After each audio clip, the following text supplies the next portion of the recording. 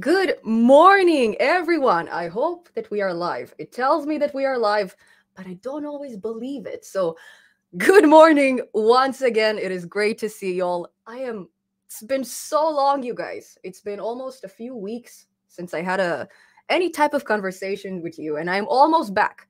I know it seems like I'm officially back, but I have 3 more days of pure torment. I'm working on a midterm project for school, and it's difficult, but I'm doing it.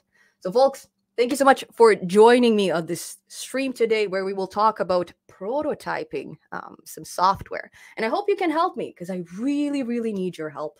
Now, let's have a quick look at the comments. I can already tell that Tobbs is already spoiling me with some amazing coffee. Thank you so much, Tobbs. And hi to everybody else who is joining us. Hello to Durgesh, to Cheergal, and hello to Jacob.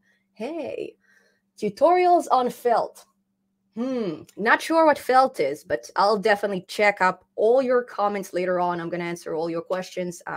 And we will have, our usual hangout stream after we take care of the initial introduction. And thank you so much for tuning in, guys. Thank you, Josh. Thank you so much to Jefferson and Parmesh and Muhir. And thank you to Rohit and Nick Luz, and wow, and even Tom is here. Hi, Tom, the birthday boy. Who has a birthday? Who? Jesus, probably, because it's Christian. It's a Christian Orthodox Christmas today. Okay, Merry Christmas to everyone. And if it's Tom's birthday, happy birthday to Tom. Maybe I missed a birthday comment above. Sorry, guys, it's been a while. I'm excited. You can tell that. Yeah, it's Tom's birthday. So happy birthday to Tom. Please say happy birthday because Tom is helping many of us in the Discord group that we have, Python Simplified. If you have any questions, Tom will most likely be the first one to answer them. So definitely say hi in our Discord. And yeah, wow, super happy to see so many of you. So let's get on with the prototype I have for you. And let's start with a brief introduction. And I apologize in advance if I have any speakos or if I'm not as if my presentation is not as good as usual. It's been a while since I talked to humans. Okay, I'm surprised I can still speak. There's a big disadvantage in working from home, and it's being very, very lonely. So yeah. So let's talk about this prototype where I really, really need your help. And all I need is a true feedback from you guys. I really want to know what you think about it. So in school, this semester, I'm taking a module called Agile Software Development. And this entire module is all about the fact that before we even write a single line of code, we need to plan our project really, really well. We need to do some market research. We need to do some prototyping. And only then, when we are happy with the results, when we received some positive feedback from a wide variety of users, which is hopefully will be you guys, only then we can continue with developing this software.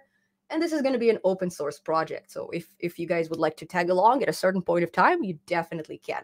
For now, we're just focusing on this submission that we have in 3 days. And an important part of it is your feedback. So I really, really hope you can help me with this. And this feedback, guys, don't worry. It's only 5 simple questions.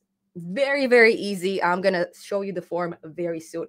Now, before I'm going to demonstrate my software, let me slightly reduce the size of my head. So I'm not going to block any elements on the screen. If you're curious, I am using a software called OBS Studio. It is amazing for broadcasting and for combining feed from your desktop and your camera or your phone, mobile phone camera, stuff like that, and basically sending it directly to my streaming software, which is StreamYard. We'll talk about it later on if you guys want to. We will have lots of time for questions after it. So let's move on with the prototype. You can definitely find the link in the description. It is a link of a platform called Figma. If you guys are not familiar with Figma, it's a really, really cool platform, and I think you guys will really, really like it after I explain it. Now, my Python Simplified logo is kind of blocking the most important part of this program. So let me see if I can remove it. Brand, there you go. Ha! See? It happened. No more Python Simplified logo above. Okay, so what do we have here? Now, for those of you who think that the software we are making is Google, don't worry, that's not what we're doing. This is overreaching our capabilities. What we are building, and some of you already know it, is a Chrome extension. So if we press on this beautiful icon, well, not so beautiful, but an icon over here, there you go. This opens this lovely Chrome extension, which my microphone is blocking. Okay, so maybe I'll move myself to the other side altogether. Okay, problem solved. Awesome. Not always. No, not. It's solved in the meanwhile, but it's not solved. Okay, this is much better. Sorry, guys. Technical stuff. Cool. So once we open this software, we see this not so beautiful automator logo. You guys know that I can do better. This is just a initial sketch. And I'm going to explain what the software does as we use it. Now, judging by the name, you can guess that this deals with automation and web scraping. So what we are trying to do here is something very clever. We are trying to utilize the browser window instead of using a WebDriver software, as we've seen with Selenium, right? Because we need to download a special WebDriver, which is a special browser window from which we do the automation. But with this Chrome extension, we are looking to skip this WebDriver situation, and we are looking to automate the actual browser window that you are using. Which is really, really cool. Now, what we're going to do here is the first thing we can do is we can load a script from a URL.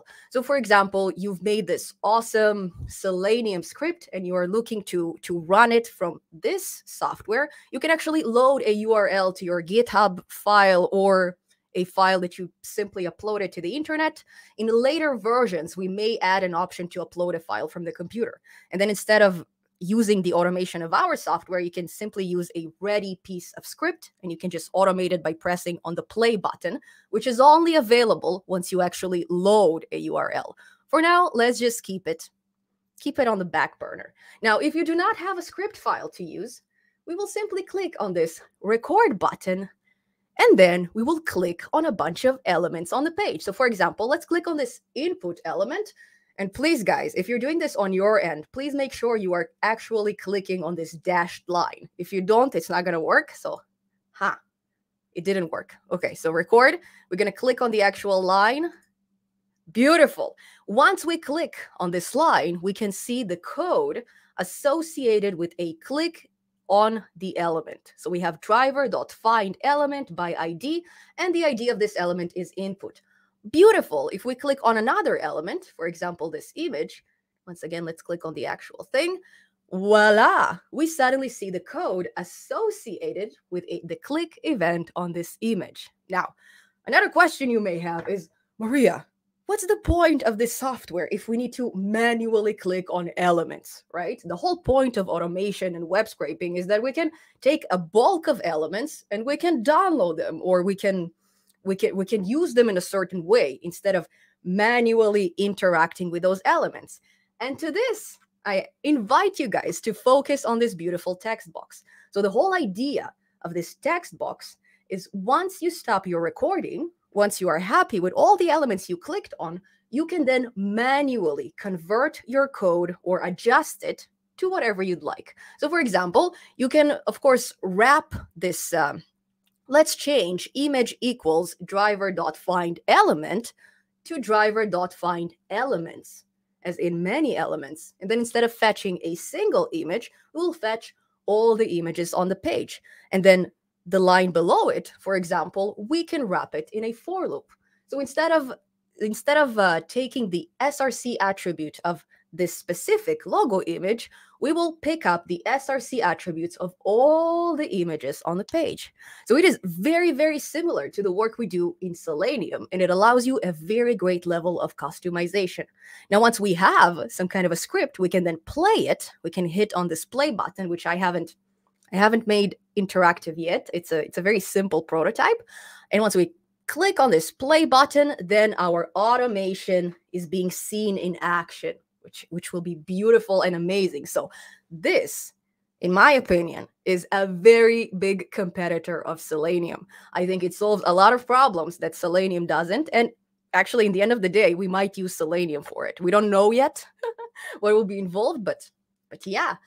Now I want you guys to tell me what you think about this software. I've been presenting it very nicely, but you guys have been doing web scraping and automation for quite some time. Many of you are following this channel for a few years, and many of you encountered this channel because you were looking for web scraping and automation solutions. That's why I trust you guys to have a very good opinion on this. You can find the form in the description of the video as well. And there you go. I'm just going to go over it very, very quickly. So the form, and unfortunately, you need to log in to your Google account for this form. I am sorry. It's just that since 0-day X attacked my previous form, I kind of, I don't have time to filter out results. I would if I didn't have 3 days to complete it, but unfortunately, yes, you have to log into Google. And this also limits you to a single submission of a form. But I'm not collecting your name. I'm not collecting your email. The only thing I want to know is answers to those 5 questions. And I would really appreciate it if you guys can help me. I'm going to submit your answers in my midterm, and it's going to be really cool. Not only my midterm, but in a bunch of midterms. Now, we already have one response. Perfect. So I'm not gonna show it. I'm gonna leave you anonymous, you guys. So the first question is, how useful is this software to you? Like, do you even need it? What's the point? Like, if you're using Selenium and you enjoy it so much, do you even need something like that? Does it answer your needs? I don't know. You tell me.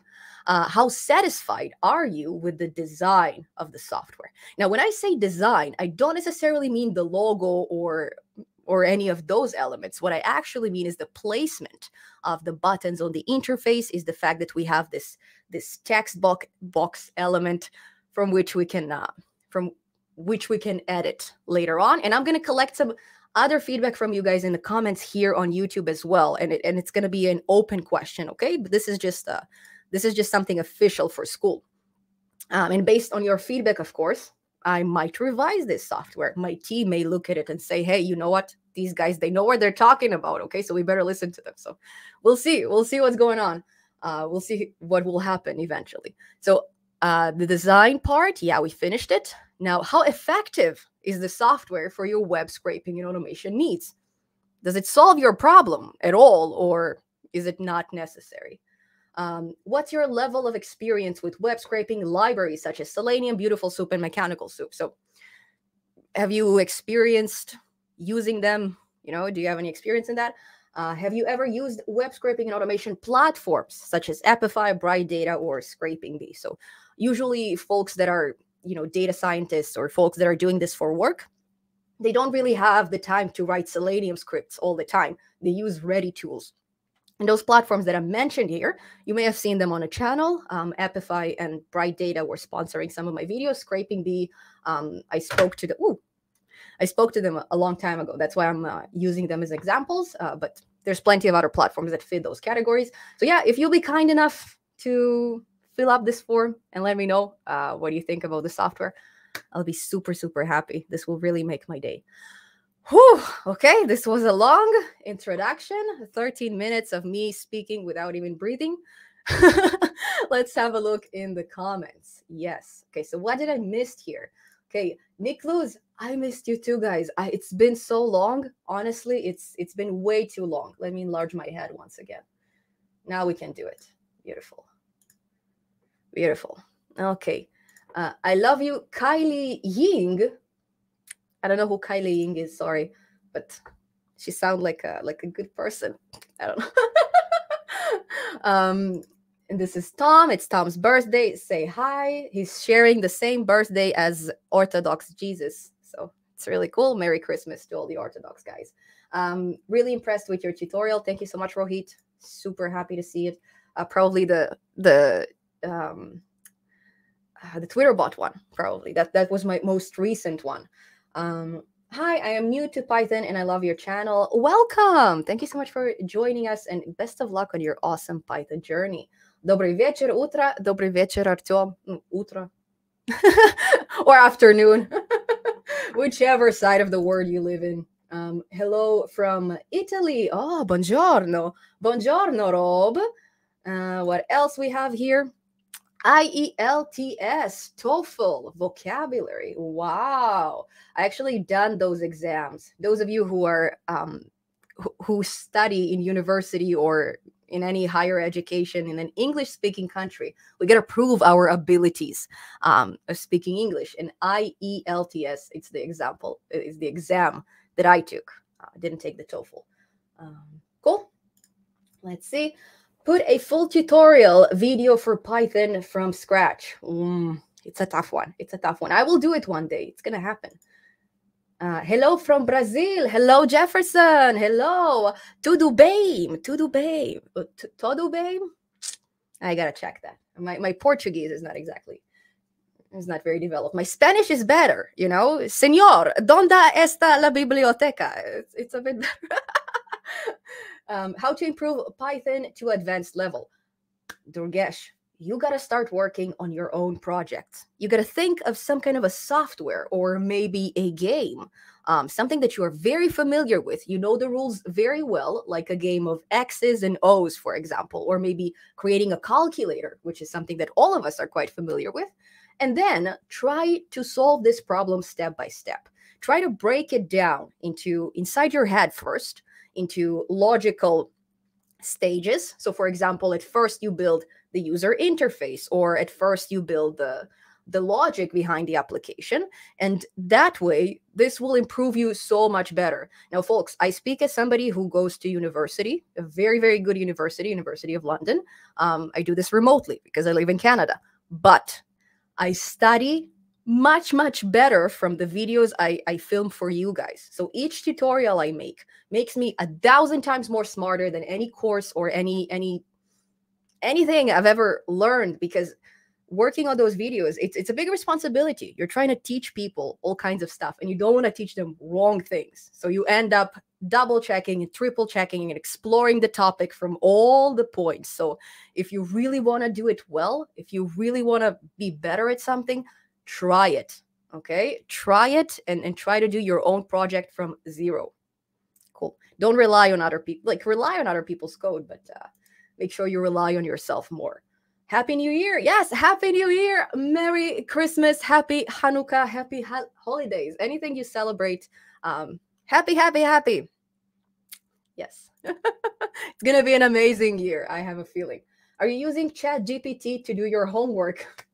No. We did think about using it as a team. It was a joke. We were thinking we don't have much time to finish our midterm, and one of the members suggested that we should use ChatGPT, and I have a feeling it would be a masterpiece if we do it. It's just that I don't know if I trust ChatGPT, you guys. I've seen so many content creators like glorifying it and saying that, hey, it's better than me. I am not as good in coding as ChatGPT. It can definitely replace us. I see those videos and I cringe. To me, it's scary and it's creepy. And you know what?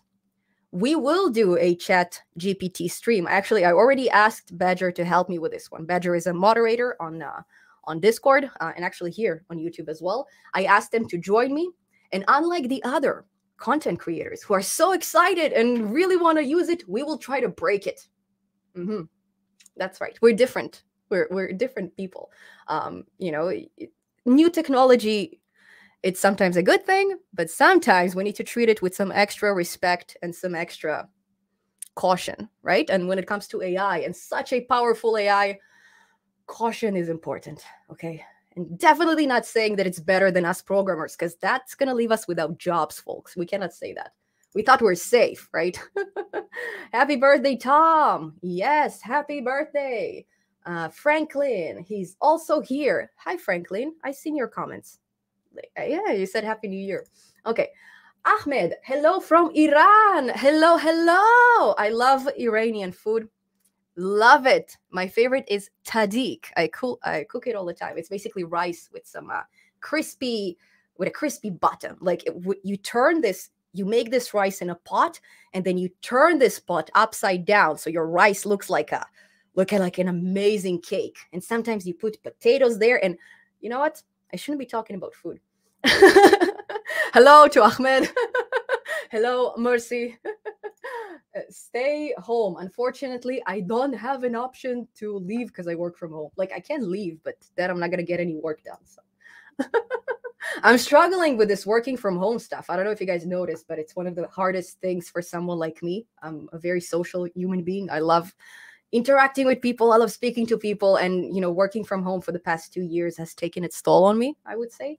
It's very depressing. It's very lonely. And if you told me a few years ago that I'll be complaining about the loneliness of running a YouTube channel, I'd say I'm crazy. But after you experience it, you realize that, hey, human connections are very important. It's not good for a human to be on its own. Lo tov adam levado. This is I think so. This is a quote from the Old Testament. Happy birthday, Tom. That's right. Everyone, say happy birthday to Tom. Tom is a moderator. To those of you who are just joining us, he's a moderator on Discord. And I didn't turn you to a moderator on YouTube yet, so I'll do it very, very, very shortly. And yes, Tom is helping all of you guys with all your questions. If you have any programming questions, if you have any errors you've encountered, please post them on Discord, and you most likely see Tom replying right away. You teach Python in a very easy way. Thank you so much, Rohit. I try. That's why it's Python Simplified. Otherwise, it would be Python Complicated. Yeah, it would be terrible. I wouldn't click on such a channel. It sounds awful. Love your tutorials and your colorful personality. Thank you so much. Both have helped me a lot to wrap my head around programming. Great. Awesome. So we are here to support one another. There's a big community of developers here. A lot of us have different skill sets, and we come from different industries and from different levels of familiarity with coding. I'm kind of trying to build this community, but there's many of us involved. So yeah, if you have any questions, if you have anything that you need help with that I don't necessarily have time to attend or I didn't notice, there's lots and lots of talented developers who can help you. You can find them on Discord. You can find them in the comments of certain tutorials here. Actually, a lot of the pinned comments have valuable information. So if you're ever watching a video, if you're ever encountering some kind of an error, most likely the solution is in the pinned comment, okay? Or if you're watching my unit testing tutorial, you'll know that some of it is wrong. Reading the first comment. Definitely do. Brazilian, another Brazilian. Hello. Todo bem. Do I know any music in Portuguese? No, I don't. Hello, Victor. Just go ahead. Yeah, I guess it was the prototype stuff. UML state flows adapters.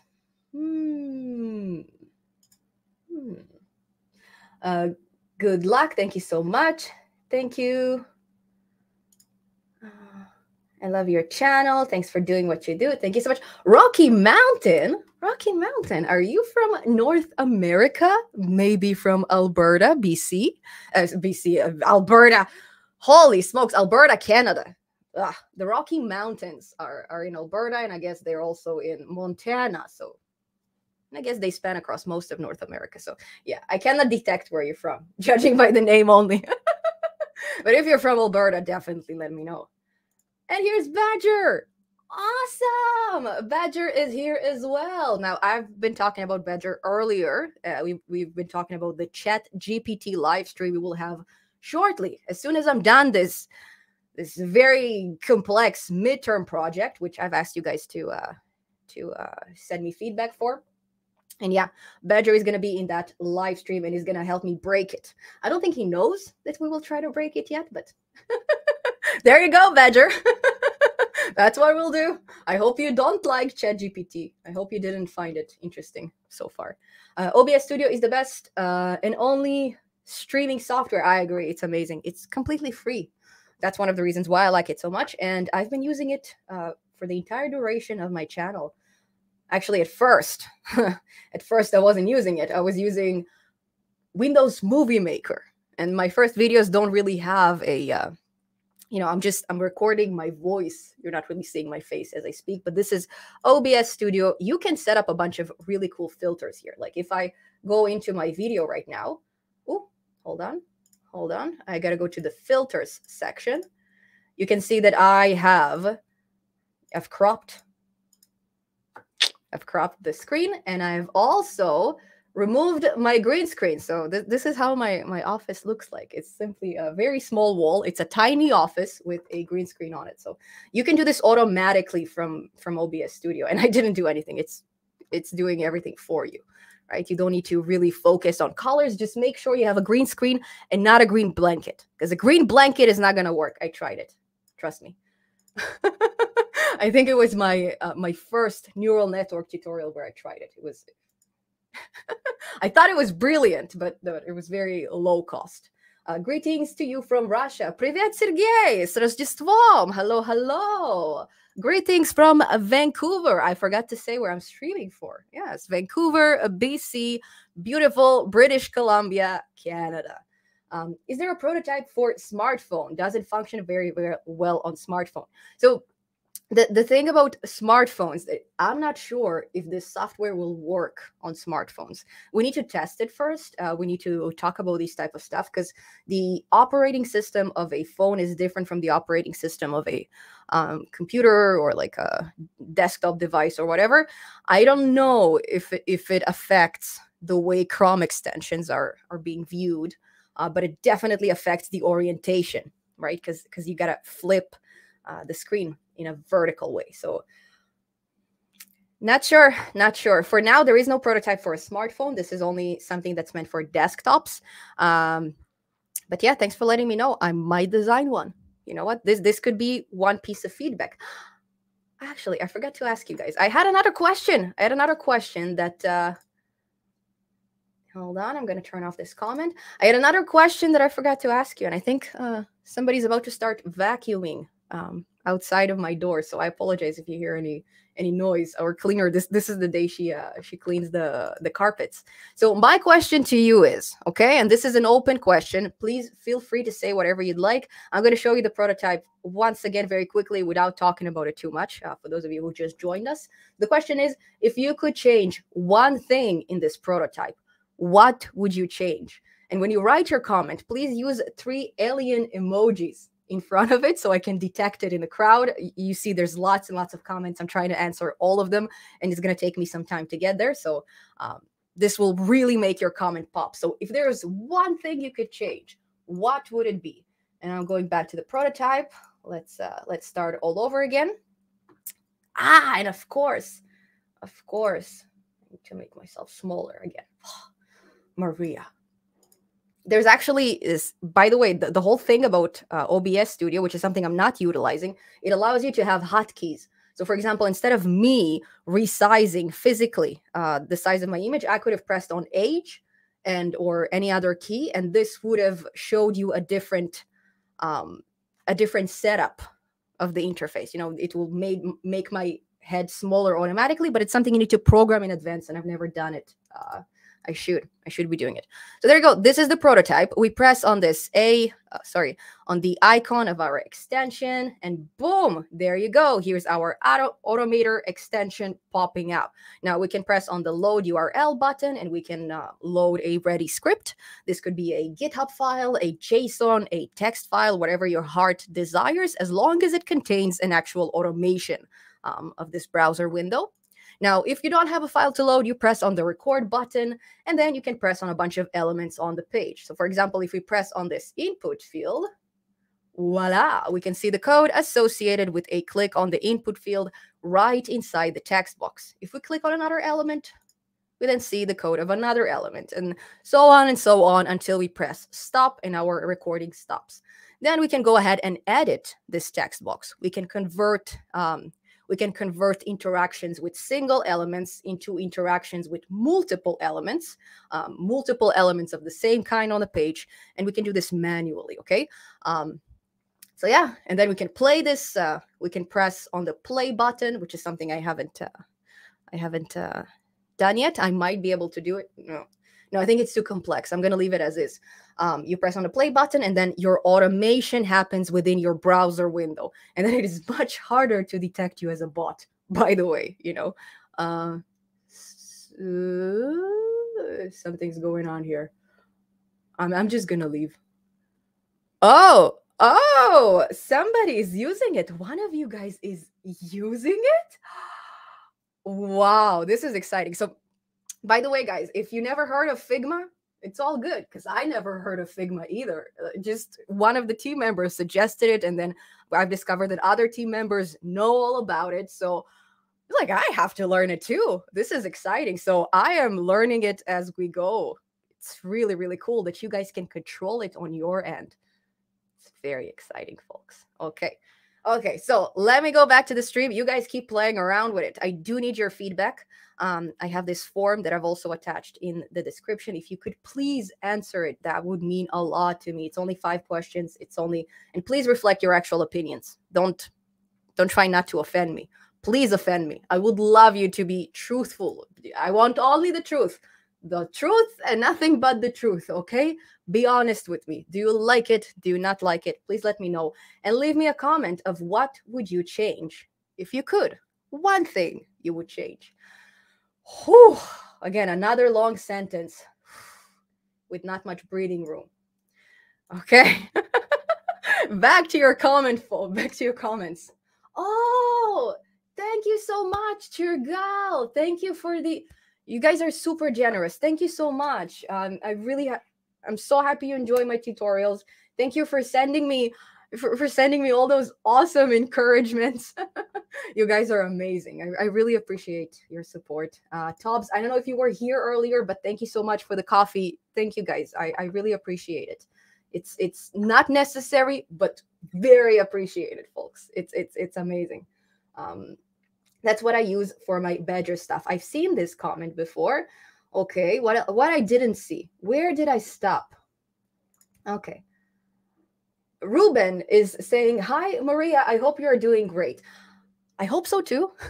I'm very stressed because I got to submit in 3 days a big midterm project. And I'm always stressed when it comes to school. And there's a bunch of stuff going on in Canada. They are very directly related to Python Simplified that are very scary at the moment. So lots of stress, but that's okay. I'll survive. Don't worry, guys. I have you guys to help me. Yeah, some mental support. Definitely needed. I thought Sea Lion. I bought a Sea Lion today. It's a JetBrains IDE for C. Like Tobbs, I thought you bought an actual sea lion, like the creature. Wow. JetBrains IDE for C. It's probably sounds like it's gonna be much better than Visual Studio, if you ask me. JetBrains are. I generally really like the products. They're doing some good job. WebStorm, I believe I used a lot. WebStorm. Yeah, it's a JetBrains one. Cool. Have fun. Let me know how it works. If you like it, give me a nice review. We have also used Figma for university this year, usability engineering. That's awesome. I really like this software. It basically, when you usually see prototypes, they're not interactive at all. But Figma allows you to add interactivity to your static drawing. So then you can actually, this presentation we had here, this is not something we could have done in with different software. It's awesome that we have this extra level of interactivity, and in addition, you can do some really cool flow charts with Figma. Some very interesting stuff. It's great if you're working in a team on a piece of code or on a piece of software. It's very organized. I do like it, and it's for free. There's a free tier. You can pay for it, or you can use it for free. Guess what I'm using? I'm Jewish, I like good value, okay? JetBrains has amazing IDEs. That's right. Badger and I have very similar opinions on a lot of stuff. So that's why we get along so well. And hello to everybody. Happy New Year to y'all. Happy New Year, Ruben Ruben, and happy Merry Christmas to the Orthodox, to all the folks that are Slavic and Greeks. We have a different Christmas. My neighbors are probably confused as to why we still have a Christmas tree going on in the living room. A lot of folks already removed their Christmas decorations, but you know what? Not everybody celebrated Christmas yet, so patience. Plus, it's so pretty, and my cat loves this tree. So, what are you gonna do? You gotta keep it. Last 12 months, they have saved my life so many times. So that's about JetBrains. Okay, we love JetBrains on this channel. Это запись. Нет, Евгений, это прямая трансляция. So sorry, guys. So once in a while, I turn to different languages. If you ask me a question in language that I can understand, I will answer in the same language. Unless I can't understand it, and then I'll try. I'll sound very illiterate. Hi, where are you from? I am from Vancouver, Canada, British Columbia. Ooh, North America. Yes. Earth. Awesome. Chirgal, thank you once again. I really appreciate it. Thank you so much. I started watching this channel for the makeup tips. Don't listen to Tobbs. He's joking. I've written to YouTube to complain about computing content, but they never reply. Okay. If you see funny comments, many of them come from Tobbs. I think you need to explore the possibilities of making some stand-up comedy or something along these lines. It's really, I think that a lot of us are missing good humor. I think that that's one of the reasons why a lot of us are sad and upset very lately, that we deal with a lot of political stuff. We read a lot of political comments and ideological comments, and we forget that, we need to laugh once in a while, and we need people who can do it well. If I try to tell a joke, you guys will cry. It's so terrible. The only times I'm funny is when I'm not trying. If I'm trying to be funny, you will not watch this channel. So thank you for the awesome jokes, Tobbs. Please continue. User experience and UI. Okay, awesome. This has good UX and UI. Simple is better.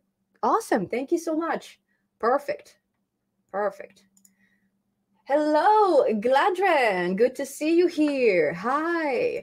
I filled the form. Thank you so much, Peter. I really, really appreciate it. I love it. Now, this idea is a team idea. It's not just myself involved. It's a bunch of other really cool folks. So just keep that in mind. It's a collaboration type of a thing. Even though I'm the one that's presenting it, there's more people involved. Cool. I just joined. What did I miss? Preslav, I think I've briefed you since you wrote this comment. It happened. It happened about 15 minutes ago, and I showed you the presentation, so we can probably move on. If not, go back to the beginning of the stream where I'm talking about it. Use channel is best, and I got a lot to learn. Awesome. Super happy to hear it. Thank you so much. I think I need some coffee. My voice disappears. Sorry, guys. Just a little bit. Amazing. By the way, this is Tim Hortons coffee. We call it Timmy's. It's a Canadian type of a Starbucks / McDonald's type of a business. They have amazing coffee. We love it here. Okay.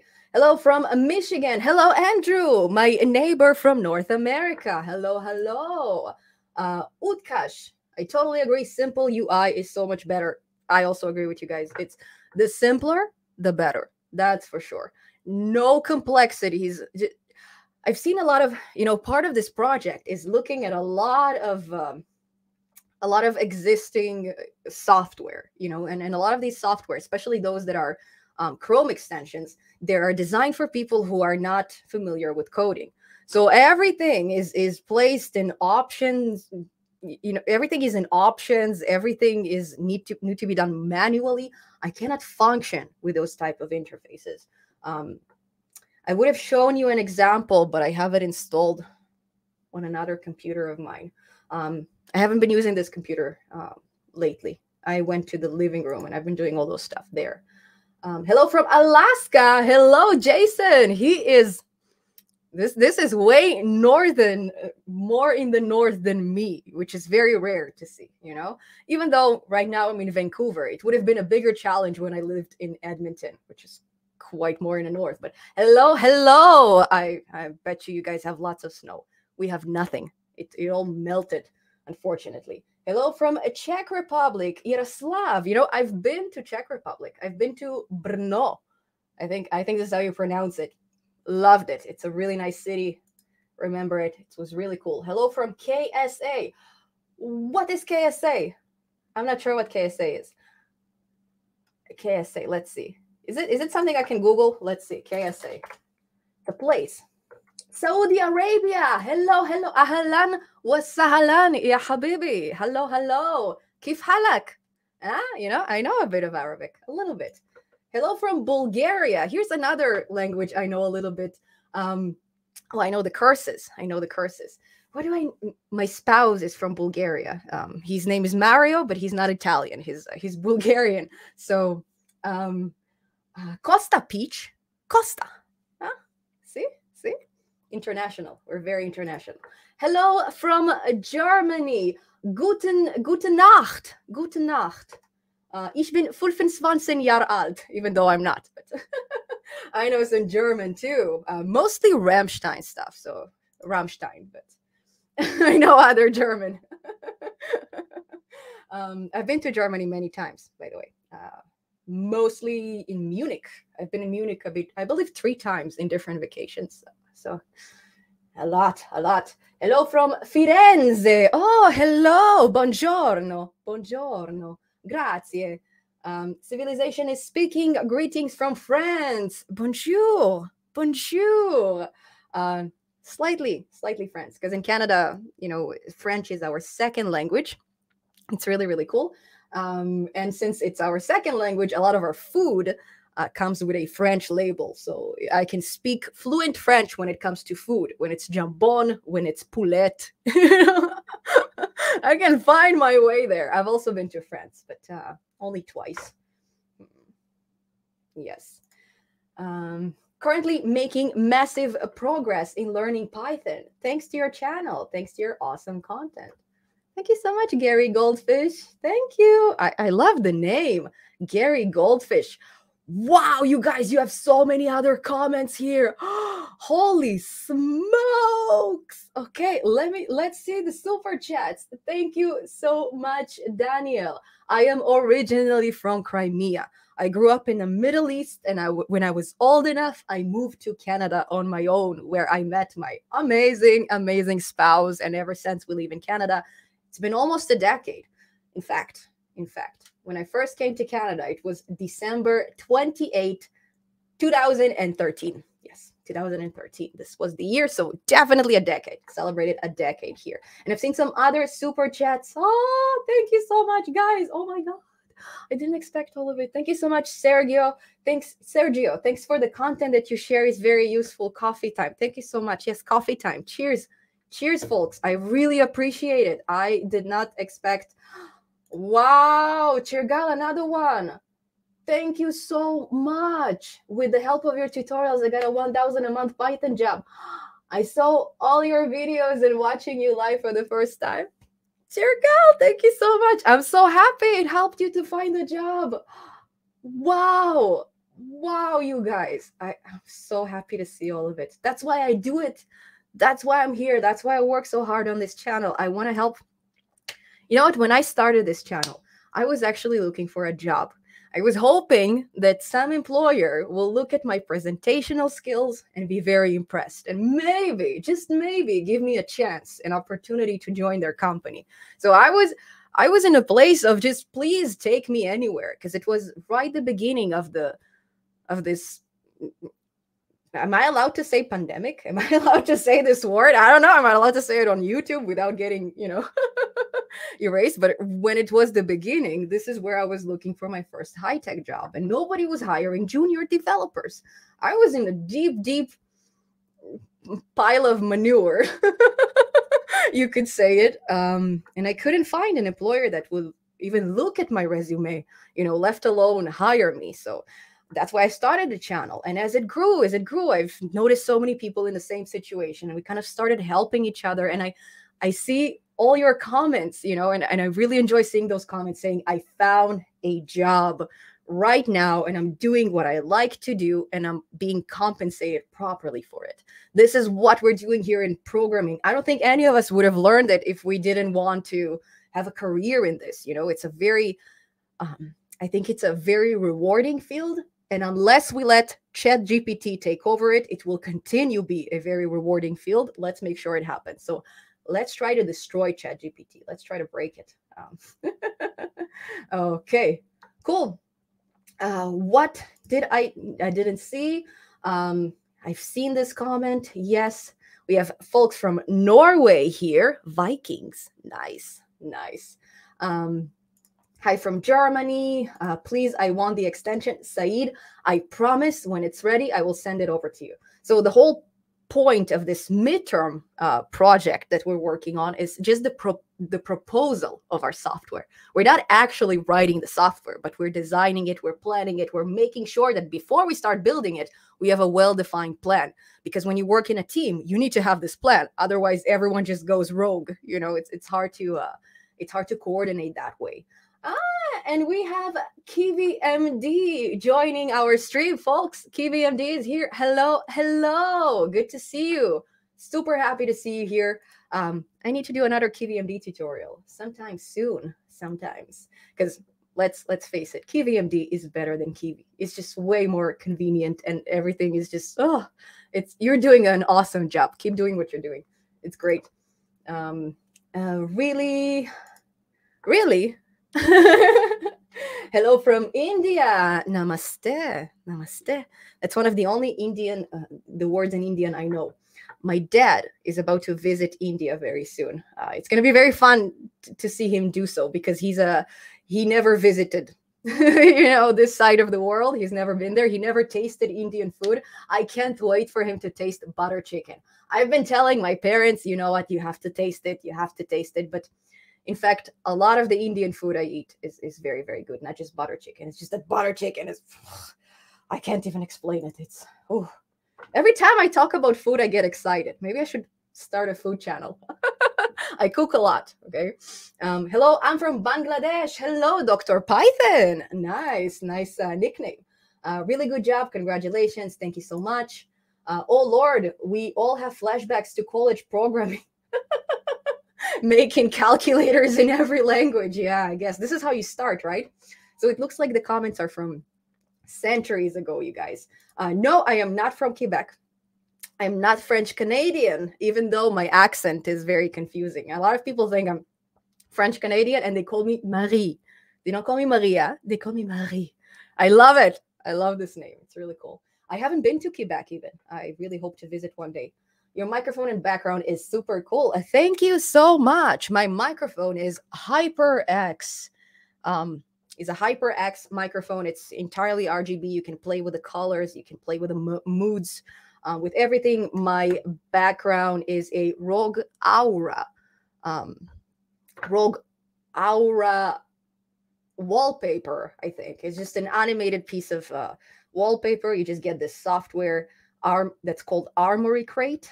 And yeah, I think you can access it too, even if you don't have a Rogue machine, Republic of Gamers machine.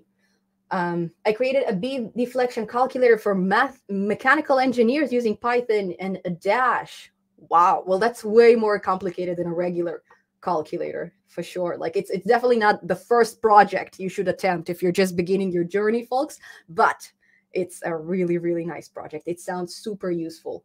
My dad is a mechanical engineer, so he would probably appreciate this one.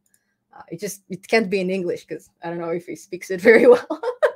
Well, he does. He reads English and he understands English. Maybe he just doesn't speak it too much. Love to be here. Awesome. Awesome. Thank you so much for joining us, Camuel. You are teaching a PyQt5. I have a bunch of tutorials on it, Daniel. If you didn't have a chance to see them, let me navigate to my YouTube channel. Sorry, guys. Let me navigate to, let me do it that way. I'm going to navigate through here. So you don't see my studio. I'm not supposed to show you the studio, but it's a good way for me to navigate through the videos of the channel. So I'm just going to go to content. Perfect. And this one you are, I guess, allowed to see. Hold on. Verify it's you. Proceed. He wants me to log in. Never mind. I'm not going to show you this playlist of videos, but I do have a PyQt5 video. Okay. Sorry, I've been interacting with YouTube all this time. I didn't see anything on the screen. Okay, I start a new job on Monday. Congrats, Tobbs. Remote work, and the parent company is from Canada. Nice, nice. So you are basically working in Canada. Well, I guess, employed by a Canadian employer in the end of the day. That's awesome, Tobbs. It's another step towards moving to Canada altogether. I don't know if I recommend it under the current government, but it's awesome. Like Canada, It's one of the nicest places on earth, like it used to be, and hopefully it will be very soon. It's just right now, it's difficult times. But yeah, I've changed the banner and I'm back to the comments. Now, folks, since we have so many comments that were written like hours after this one, I'm just going to go to the very bottom. I'm going to go to the bottom and I'm going to start from there. Sorry if I missed your comments. There's just so many of them. And I don't know if the folks that commented are still in the stream. So just moved elsewhere. Hello from Mexico. Hello. Hello, Jose. Hola. It's a Spanish word. Yeah, I know better Spanish. Just not allowed to sing copyrighted materials in a stream. But yeah, I love Gypsy Kings. I love music in Spanish for sure. Happy New Year! Can you also make series on reinforcement learning? Would love to learn it simplified. Thank you. I have a love and hate relationship with reinforcement learning. I haven't had a chance to try it. And the reason why I haven't had a chance to try it is because I'm scared of it a bit. You know, it's the type of machine learning practice, artificial intelligence. How do they call it? A paradigm of artificial intelligence that basically allows a bit more freedom to the model you are building that I'm comfortable with. So usually when you're dealing with supervised learning and unsupervised learning, you're basically showing a ready database of, let's say, images to your neural network, and each of those images is labeled or maybe unlabeled, and yet you are in charge of all the data that your model is exposed to. When it comes to reinforcement learning, you just leave it on its own. You give it a system of rewards and penalties, and you let it learn everything about the world by itself. And this is a bit scary. It's a bit scary. I might be paranoid and I might try it one day, but for now, I'm keeping it on a back burner. Okay? For now. Just for now. Wow, so many comments since I read this one. You guys are so fast. I appreciate it. I just don't know how I can answer on all of this. Holy smokes. Norman, hi, mom. I've seen it. You know, there was a joke many streams ago that a bunch of folks started calling me mom. Norman is one of them. And it's been going on ever since. Awesome. I appreciate it. Hello, son. I have a degree in linguistics. I applied to a job that was like made to me. They didn't even invite me to an interview. It tells me that small people hire small people. I think when it comes to jobs and hiring, the best way to deal with this is to see exactly the requirements of the job, see exactly what they want and base your entire resume on it. Okay. You don't have a single resume that you send to different companies. You adjust your resume each time. Now, when it comes to, it's tough. It's been a while since I looked for a job. It's a tough market nowadays. Everybody expects you to have not only a degree, but you need to have some kind of a list of acknowledgments. And, they want you to present some crazy experience for an entry-level job, which the basis of it is no experience at all. I've seen some horrible things on LinkedIn. The job market is in a deep hole since 2019, I would say. But again, it depends on the field. I think that in high tech, we didn't get hurt as much as other fields. So at least it's something. But yeah, maybe if Mika, if you're trying to apply for some development jobs, take a look in your GitHub. Make sure you have GitHub contributions, or maybe try contributing to some kind of a open source library. Make sure you add a piece of code or something that the employer will see and like, oh, okay, I like it. I'm not sure. It's hard for me to give tips on job searching because I was not successful at that. And we had a stream with Geeks for Geeks, which was very, very interesting. I invited Prakash, and he was talking about the process of hiring. He was sharing a bunch of tips. If you want, definitely check it out. It's in the live streams on my channel. There's a playlist with all the live streams. He's sharing lots of tips there. He knows better than me, because if you watch this stream, you will see exactly all the mistakes I've made. So yeah. How to create chat GPT like stuff. So Arvind, chat GPT is based on many, many different components. It's not just a single neural network that you train and you to do a single thing, right? Because usually when we make an artificial intelligence model, it is an expert in a very, very narrow field. So for example, we can design a model that distinguishes between cats and dogs. But once you show it a donkey, it's going to freak out. It's like, what? It has to be either a cat or a dog. But what is this weird nose that I'm seeing? Well, it's probably a dog.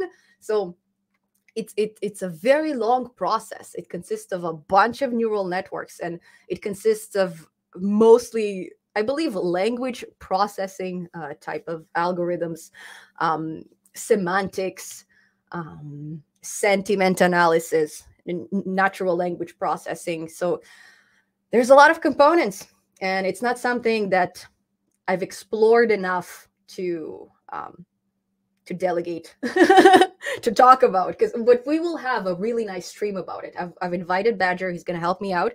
I don't know when it's going to happen, but definitely in at least 3 more days, because I'm working on my university stuff in the meanwhile. But yeah, we'll definitely talk about it for sure. PyQtify has paid license for commercial use. That's right. If you are making a software that you would like to charge people for, like you would like people to pay money in order to use it, you need to talk to PyQtify. You need to obtain a proper license. Like you cannot just do it the same as you would do for your personal project. So yeah, you're allowed to make personal projects with it. You're allowed to distribute it for free for educational purposes. But as soon as you're trying to make some income out of it, you're kind of limited. So be careful if you're using PyQtify for that. Hello from Germany. Hello, wie geht es dir? Wie geht's? Love the Tom and Jerry. Thank you so much. I love the upside down text. How did you get it done? Looks interesting. Yes, reinforcement learning is also quite complicated, but I guess everything that has to do with artificial intelligence and machine learning is kind of complicated. It's the type of field that once you break it down into single components, then yeah, it's not so complicated. But there's so many components, and they need to work perfectly with other components, and that's what makes it a bit more challenging. Happy New Year from Colombia. Happy New Year, Alfonso. Feliz Navidad. Is it Christmas? No, I think it's Christmas. Yeah. Well, it's still Christmas. Ken the second coolest place on earth is after Russian. Canada, I guess. Well, I don't know if Canada is the same Canada you guys remember. It's not the same Canada I remember, and I lived here for 10 years. But yeah, I don't know. Let's not get into it. Let's not get into it. Forget about it. Let's do some interesting stuff.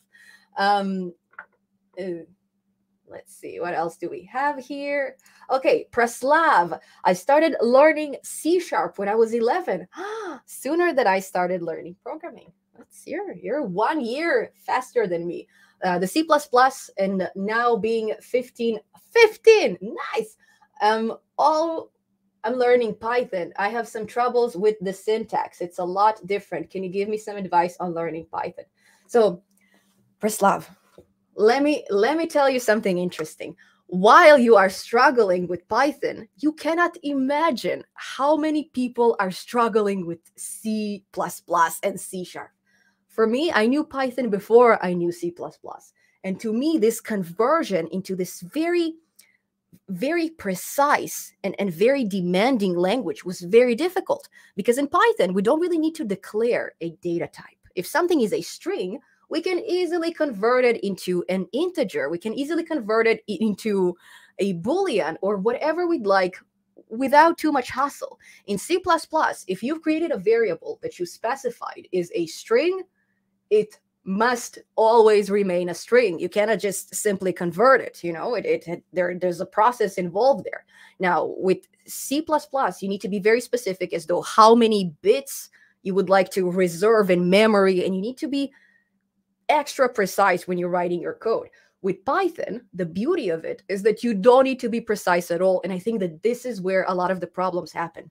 Now, if you started coding when you were 11, I don't know if you had a lot of time experimenting with syntax, because a lot of what we do, no matter which programming language we use, is indentations. It helps us organize the code. So we use a tab character in order to create distinct sections within our code. We are basically arranging it so it's easier for us to understand. And we do it all the time. When I was younger, I didn't do it. I didn't care about it because I wasn't really looking in my code very often. I wasn't working in a team and nobody else was reviewing my code. So I didn't care about the indentations. Now Python forces you to have those indentations. So if you're not generally very experienced with programming, this may present a bit of an issue. Best tip with learning Python. Let me think of it. Let me think. Preslav, there's actually some Python libraries that are very precise. If you look at NumPy, for example, you can specify the data type of each entity, basically. You can even go down to the details of like how many bits it reserves in memory. So there are certain Python libraries that are entirely based on C. So the commands you give, yeah, they're in Python, but it's implemented with a C language, which is a bit more restrictive.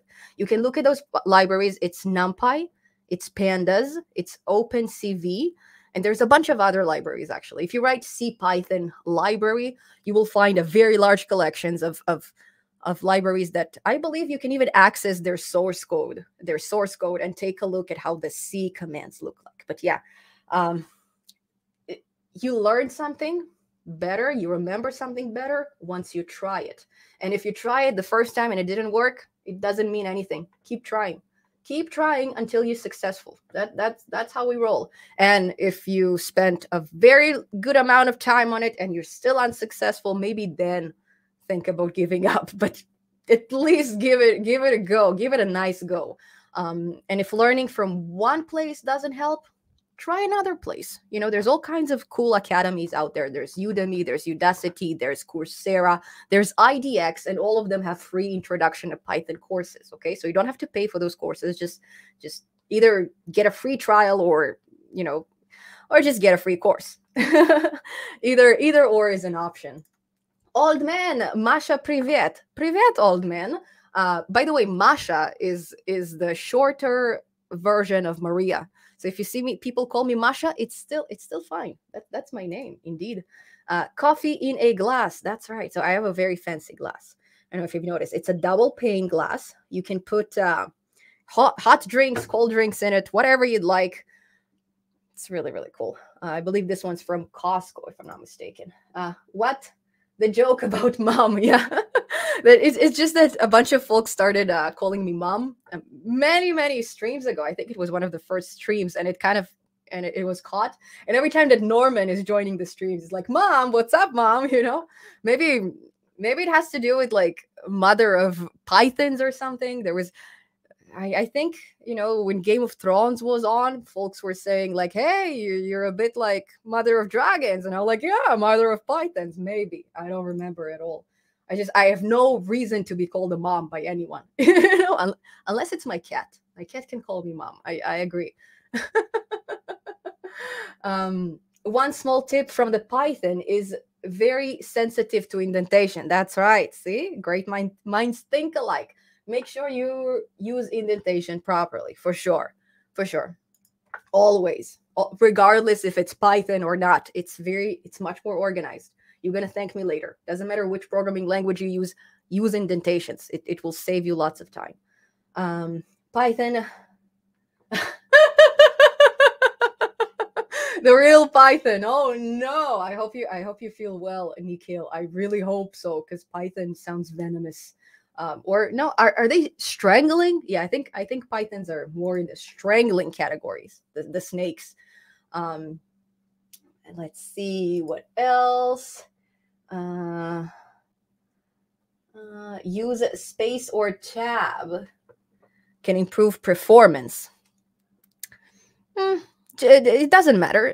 Four spaces is one tab. Sometimes two spaces is one tab. I don't know if it matters. It depends on you and how you like it. I like it when there's four tabs. Like I like it when there's four spaces in my tab. But I've seen some work from my university with two spaces.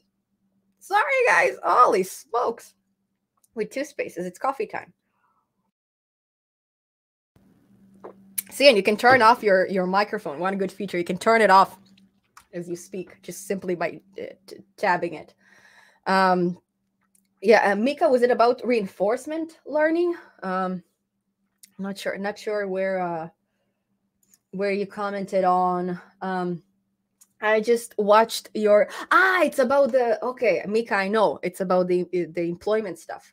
I just watched your Django video and I really liked it. Have you tried Fast API? If so, what are your thoughts on it? Greetings from Colombia. I haven't tried Fast API. I've only tried Django.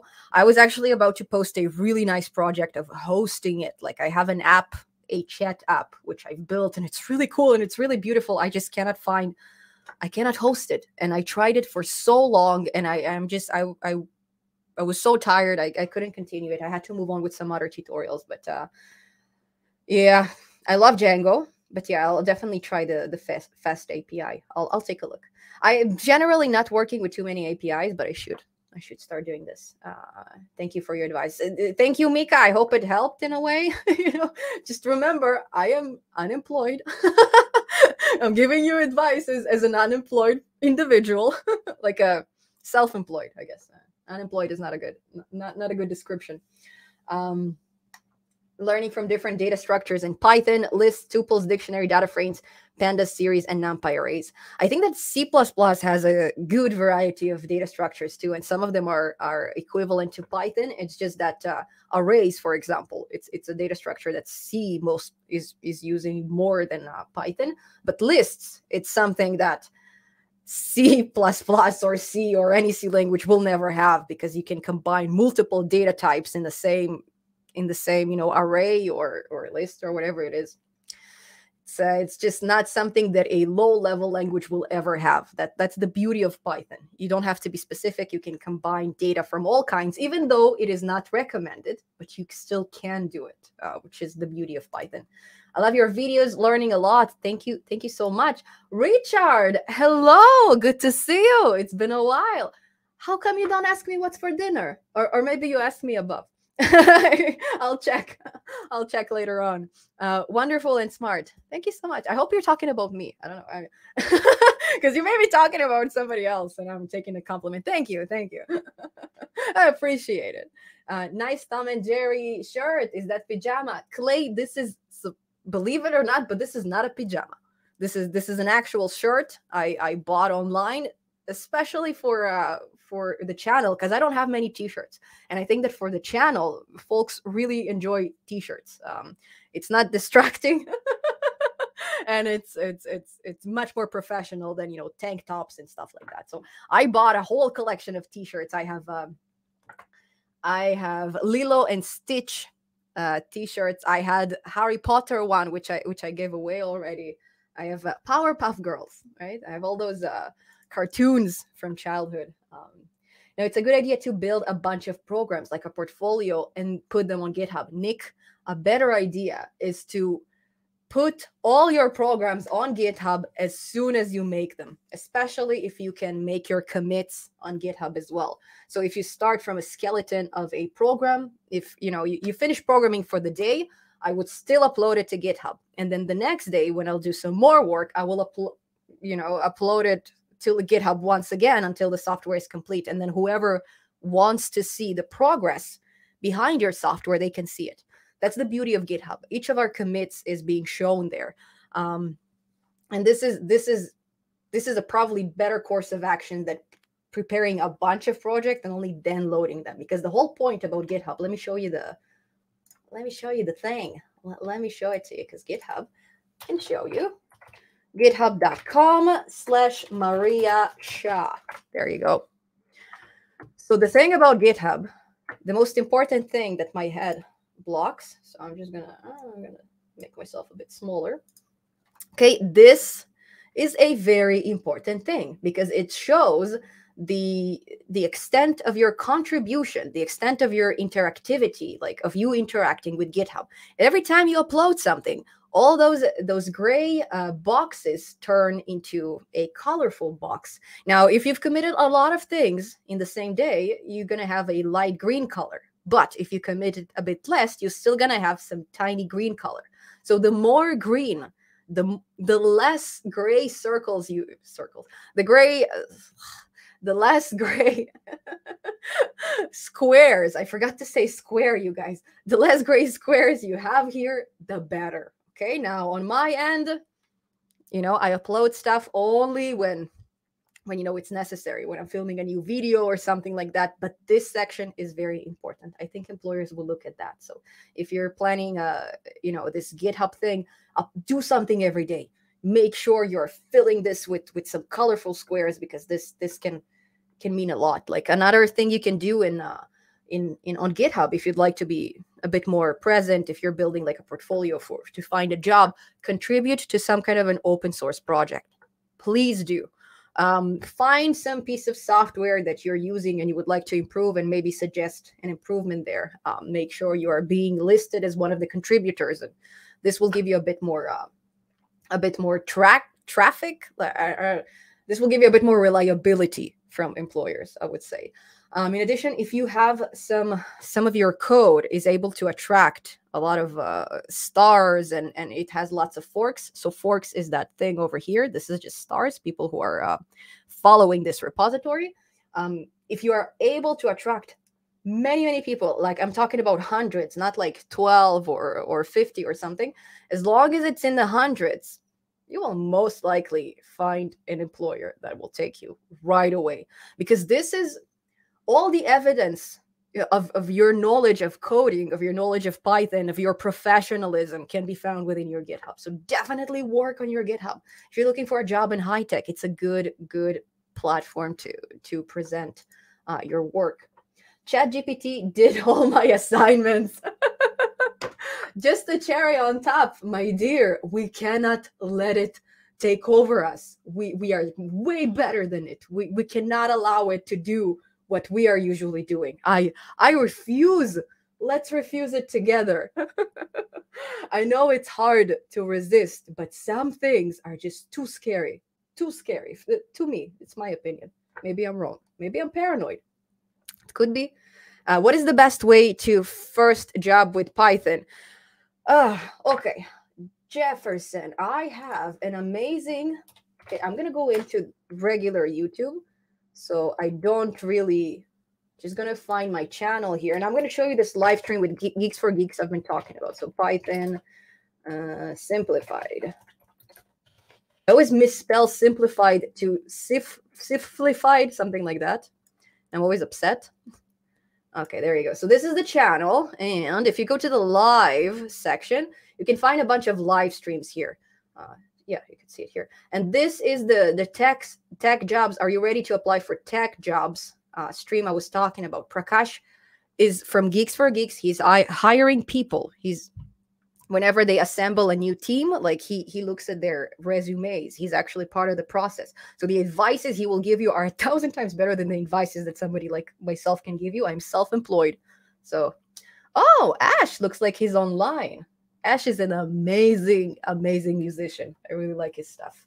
But yeah, cool. So that there was that. Let me move the microphone back.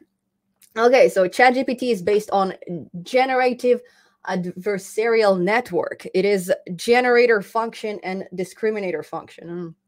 It's like more detailed AI stuff.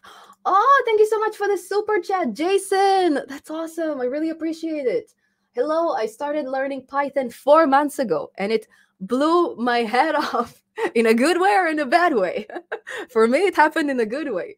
Discovered your channel and it helped a lot. Thank you. I love what you do. Thank you so much, Jason. I really appreciate it. Thank you for contributing. I promise I will take all your super chats and I will invest in some good stuff for the channel. Probably not new computer equipment because I have way too much. It's an addiction. I need to stop. Actually, one of the reasons I haven't been using my computer lately is because I had to I found a new NVMe drive, and it was on a very good price. It was 4 terabytes, it was very fast, this NVMe. So we had to buy it. So I had to reinstall Windows once again, and I had to move everything. So that's one of the reasons why, I haven't been in this workstation in a while. Everything is new. Cool. Thank you so much.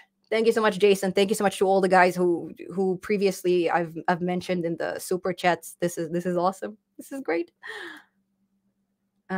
Nick, hey, I know what a generator is. Great, great. Actually, I promised a generator tutorial. Hello from Morocco. Hamza, hello, hello. Kapara. What do I know in Moroccan? Well, I know food stuff, mostly sphinge, kube. I know these type of stuff. I cook a lot of Moroccan food, for sure. Moroccan fish, one of my favorites.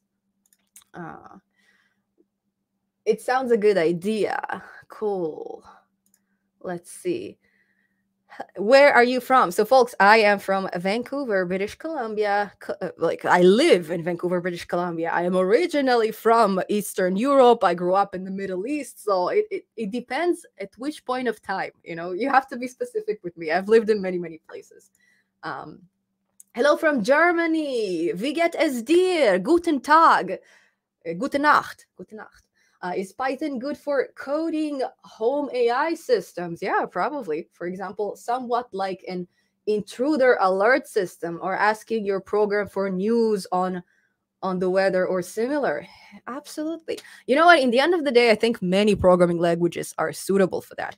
But every time that it comes to AI, every time that you hear the word AI, I think people are automatically switching into Python. Let me enlarge myself a bit because I think my head is kind of smaller and half of my face is blocked by the comments. So this is probably a bit better. But yeah, anything that has to do with AI, the reason why Python is so good for it is because AI generally is quite complex, okay? And when you're using a high level language such as Python that doesn't force you to be specific, you can be very ambiguous with Python, you have a little bit more slack. Like you'll get less errors most likely, and some of the AI libraries that Python has to offer are beyond anything that any other language can offer. It's so intuitive. It's like plain English. If you're curious about those type of libraries, check out PyTorch. I have a bunch of videos on PyTorch. I use it all the time. It's my favorite.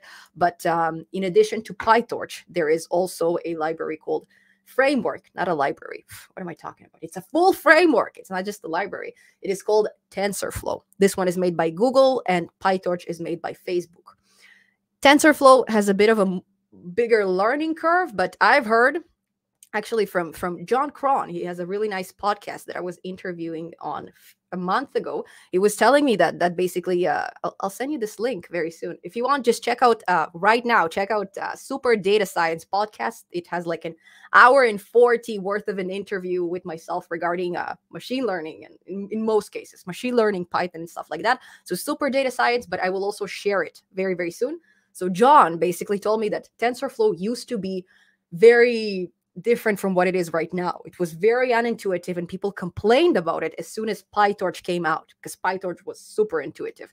And now TensorFlow is becoming more and more like PyTorch. They're kind of changing the syntax. Now, I haven't experienced it on my own, but smart people are saying important things. I listen.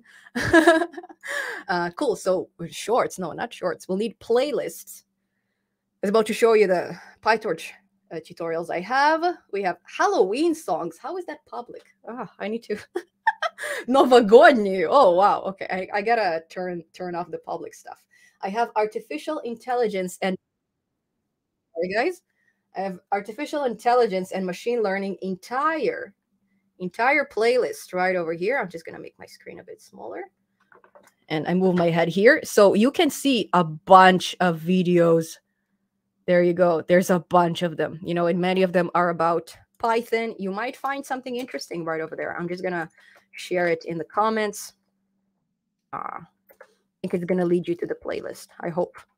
There you go. I have shared it. Cool.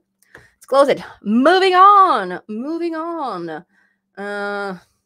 Utkarsh, this one is a little bit more technical. I know it's a bit too much. We're gonna get into too many deep details. Hello from Egypt. Ahlan wa sahlan. Monkey Prince. Thank you so much. I really appreciate it. And only now I've seen it. Thank you so much. It was almost 20 minutes ago. I'm so sorry. Thank you so much. I really appreciate it. It's happy family season. It is. Colorado here. Nice. Hello, Nick from from the homeland of South Park. I really appreciate Colorado based on that. Is it Colorado? Yeah, it is Colorado. Hello, you're so cute. Thank you. By the way, thanks for all your courses. Absolutely, Afro. Absolutely, I'm here to help. That's what I'm doing. Monkey Prince, thanks again for the awesome super chat. I've been enjoying your tutorials, but this is my first time catching the live stream. Well, hi, welcome, welcome. How concerned are you about AI making human coding obsolete? I'm concerned that human coders are saying that AI is coding better than them. I don't truly believe that a piece of AI can replace an actual programmer. If it can, you know what? Maybe programming skills should be improved a little bit, because there's a lot of variation when writing code. Each of us is doing it differently. And you know what? Even though there's a lot of guides that are trying to make a consistent system, like design guides and stuff like that, PEP, like whatever it's called. Um, I think that each of us has our own way of doing so.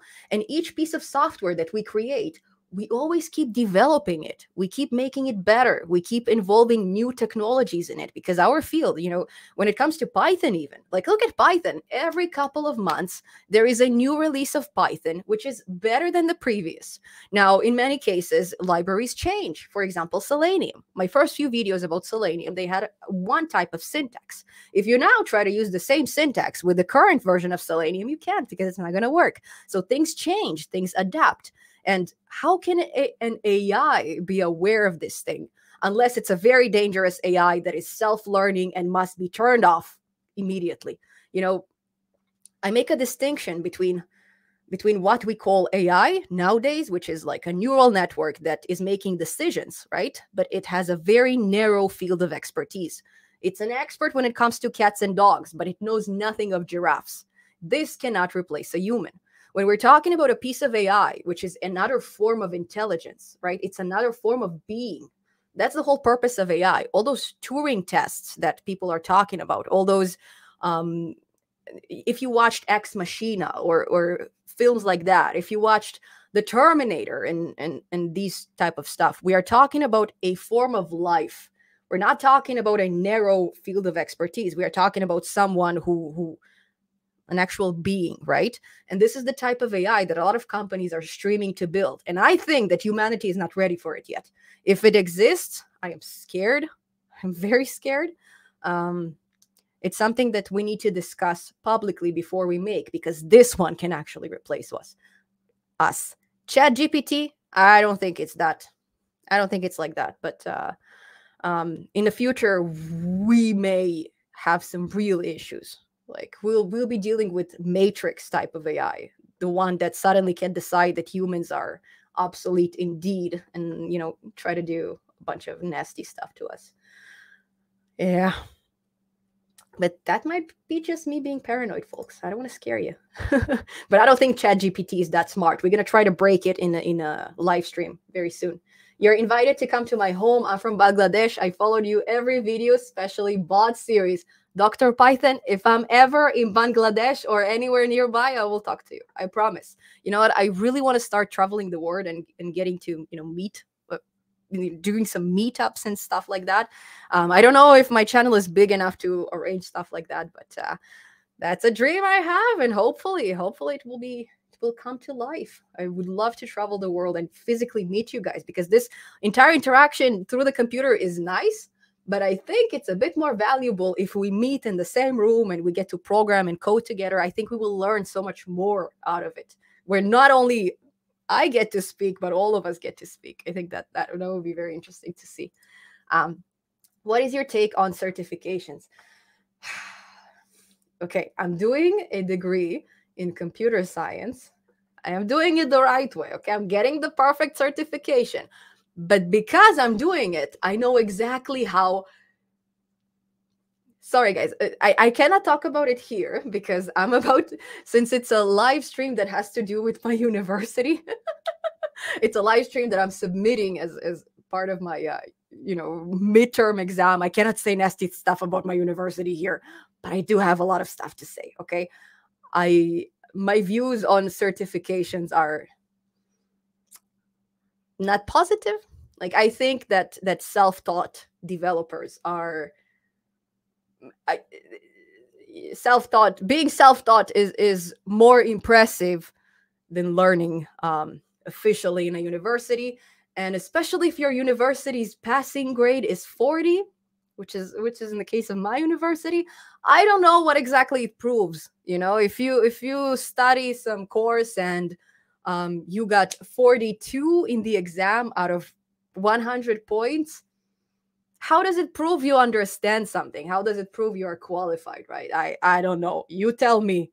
I don't think that 40 should be a qualifying grade to get a degree. But see, that's the thing. When you have a degree, nobody asks you what's your what was your grade in the degree. They just do you have a degree or not? Yes or no, and that's your answer. But they don't know that you slacked off, like, and all your modules were like 40, right?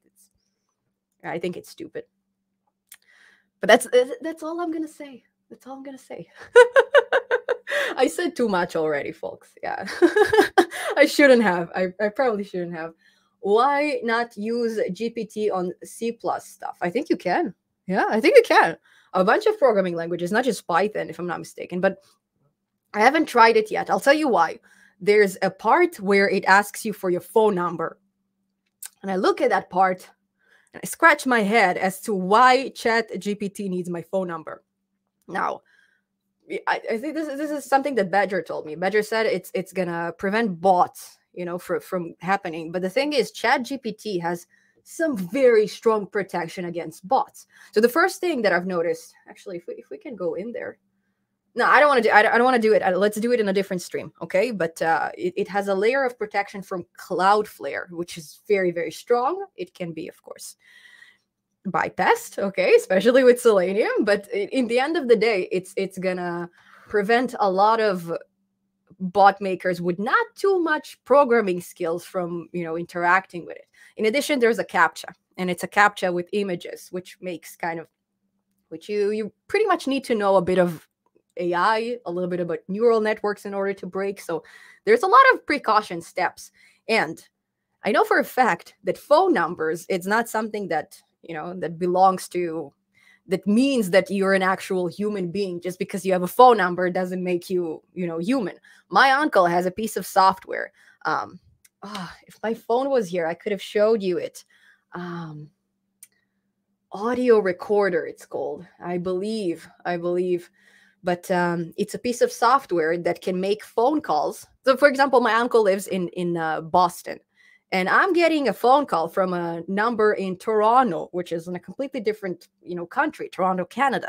And my uncle lives in a different country, in a different city. But I'm getting a phone call from a phone number in Toronto. Okay, so we can all have access to a list of phone numbers, and it doesn't mean that we're humans.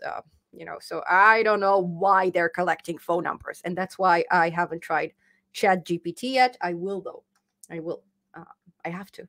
We'll do a nice stream. You guys are talking about it so much, I cannot not cover it, and I complain about it so much. How can I complain about it if I haven't tried it? Right? It's just unfair. I must do it.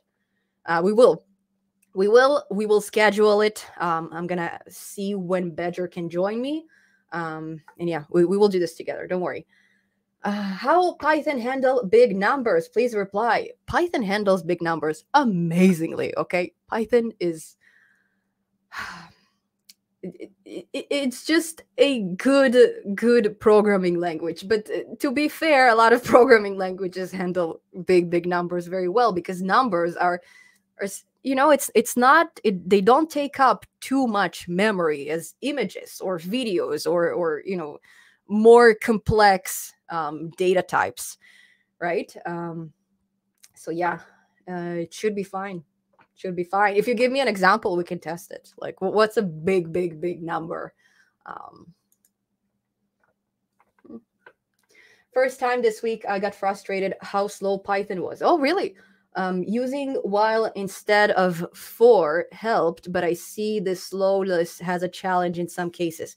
I think that when it comes to data science and working with big collections of data, it's not really about Python, is about the way we fetch this data. because we're used to use pandas for everything, but even pandas has a few limitations. So instead of accessing the entire data frame, we need to break the data frame into batches, which is very similar to what we do with artificial intelligence. Now, when we train a neural network, we don't expose it to the millions of images we have at once. We break those images into batches of usually 32 images or 64 images, and we feed those images to the network batch by batch. Same goes when we are dealing with data science, especially data frames of millions and billions of, I don't know if billions exist, but millions of entries. We need to break it into batches, and then we need to load it. So I think that the only reason why Python known as a slow programming language is because they compare it to C++ or C#, which are low-level languages. And the reason why it's so much faster is because we are able to specify the number of bits that our that each of our elements takes up in memory, and that way it makes our software much more efficient. When we don't specify the number of bits, Python assumes it probably needs more bits than what it actually needs, because we need to have the ability to change this data type to a string or a Boolean later on. So obviously it stores more bits in memory than it should, right? We're not as specific with Python, and that's why it's a bit slower. But I don't know if you guys noticed, but each time a new version of Python comes out, right now it's Python 3.11, it is faster, it is better, and it is stronger, and it doesn't stop. It just keeps going and going and going. And folks, within a few years, I promise, I don't know if I can promise it, but I think, I believe that Python will be faster than all of them together, because the growth of Python is insane. When I started this channel, I made a very big gamble. I really like the syntax. I really enjoyed Python. I had no idea that it will become so popular and it will just grow in popularity. Right now, a lot of people from different programming languages, especially data scientists, they end up with Python. I mean, there is R, there's MATLAB, there's so many different alternatives, but Python just makes things so much easier, and there's so much support. That's something that not a lot of people are talking about, because if you are looking for some kind of a solution, if you're stuck on some kind of an error in Python, you will most likely find a solution very fast. If you do the same for C++ or C#, good luck. Good luck. I've done some projects with it. It was not as easy. And it was not as easy to understand the answers in Stack Overflow. I find that in Python, it's a bit more simple because it's a high-level language. Started Python 4 months ago, used Free Code Camp and your videos to help. Awesome. Thank you so much for your help. I need some more coffee. So Cobbers is recommending Free Code Camp to those of you who are looking to start learning Python. Definitely check them out. They have so many tutorials. So many tutorials. Each of them are like 8 hours long, like very long tutorials. If I started to make those, I'll disappear for a year probably. I'm too picky to do something so long. Thank you guys for bearing with me as I sip my coffee. I took a programming principles course and I learned Python up to OOP and file objects. Nice. What would you recommend to take next? So did you include OOP or not? I have a bunch of really cool OOP, object-oriented programming tutorials. I have an entire playlist. Do I have an entire playlist? I might. Let's see if I have it here. So first of all, practice. If you just learned object-oriented programming, it's definitely something that requires a bit of practice. Oh, come on. There you go. Here's my entire playlist. So in the first video, I teach the basics. In the second video, we talk about private class members and inheritance. And we also practice it. In the third video, we are doing an actual really cool project. We are basically drawing a forest of random tree objects in different heights, different colors, different shapes. It's really cool. And especially if you're into video games, I think you're going to like this project. It's using OpenCV, but you can easily apply it to like Pygame and stuff like that, for sure. But cool, yeah. Once you're comfortable with object-oriented programming, you can definitely move on with some, specialty libraries. So if you're interested in video games, go explore Pygame. If you're interested in like user interface, like graphic user interface, go exploring Tkinter or PyQt5 or Kiwi or KiwiMD, which is my favorite, and KiwiMD was here in the comments earlier. What else? You can explore machine learning frameworks such as PyTorch and TensorFlow. You can explore statistical libraries and things of that sort. Whatever floats your boat, just continue to do awesome projects, because object-oriented programming is pretty much the most, I would say it's the most complicated concept to grasp when it comes to Python, unless, we're talking about non-programming concepts such as, well, yeah, I guess it is a programming concept, unless we're talking about algorithms and data structures, which is even more complex. It is what programming is all about. Sorry, I was about to say something, and I forgot what I was talking about. That's why. Can you make more KiwiMD videos? I was just talking about KiwiMD. Some new functions you didn't cover in the last video. Oh, yeah, for sure. Well, there are some changes to KiwiMD. I've noticed he's been doing lots of good work there. Yeah, I'll definitely check it out. I need to. So right now, the projects that I'll be working on, as soon as school ends, because it's hard, because my school is so similar to what I do at work Python Simplified, right? Because it's so similar, it is hard for me to switch between one and the other. So as long as I'm working on school, I'm putting the channel aside for a bit, and then I'm back. And until I finish it, I need to finish it first. And once I finished, I'm fine. If I was learning biology, if I was learning architecture or anything that is not related to programming, it would have been much easier. It wouldn't be so confusing. But because it's so similar to one another, yeah, school takes up a lot of my time, unfortunately. Now, the project that I'll be working on after school, one of them is basically taking a very large database. I want to test this one out, loading it in batches and exploring it. That's one of the key things I need to do. In addition, there's going to be a Docker tutorial. So very, very similar to the if name equals main, super simplified, version of Docker, because I find it quite complicated, and that's why I think I need to simplify it. So yeah, working on that. And another data science project using Docker, after the Docker video. So these are the things I'm working on at the moment. In addition, I've promised you a Tkinter executable, converting your Tkinter app into an actual executable piece of software that operates on every operating system, not just on the same operating system you are using. This one involves Py2 executable library, Py2exe, and it also involves a software called InnoSetup, which then converts this executable file into something you can use on any operating system. Now, the reason why it took me so long is because I had to fix the database of my Tkinter app.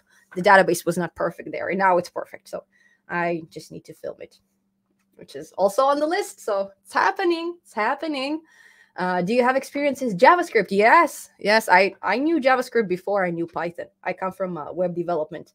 If you can give me tips on how to get started with it, greetings from Germany. Now, I'll be honest with you. JavaScript and Python are not very difficult. Every time where I switch from Python to JavaScript, which, for example, is what I did for this module in university. I was supposed to make like 4 video games, clones of video games. One of them is like Space Invaders. Another one is like Angry Birds, stuff like that. I had to do this in JavaScript. And I started working on this project right after I finished working on my Twitter bot tutorial.